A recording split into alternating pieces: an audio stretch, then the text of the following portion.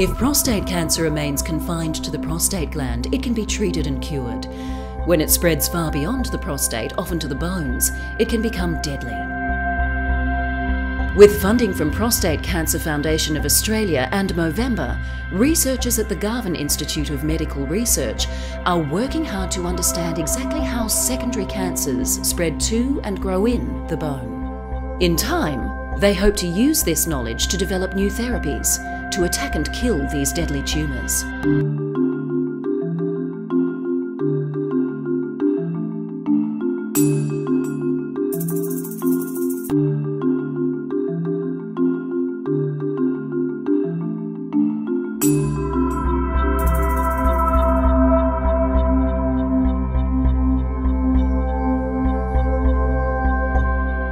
Prostate cancer cells can break away from the primary tumour, circulate through the bloodstream, and settle on the inner lining of the bone, called the endosteum.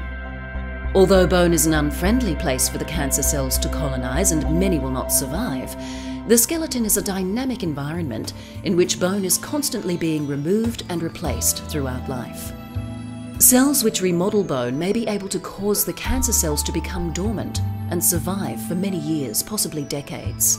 It's believed that cancer cells with certain gene signatures are especially adapted to colonise the hostile environment of the bone.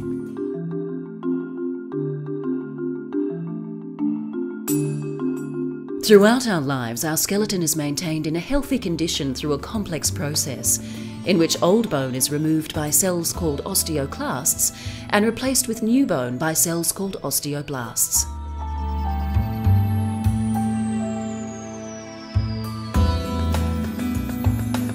The Garvin researchers believe that prostate cancer is able to hijack this process.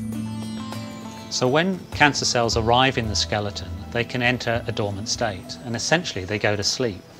And then something is responsible for waking up those cells and causing them to form overt cancers. And what we've discovered very recently is that cells called osteoclasts, which are the cells that are normally responsible for breaking bone down, can inadvertently wake up these cancer cells and cause them to form actively growing tumours.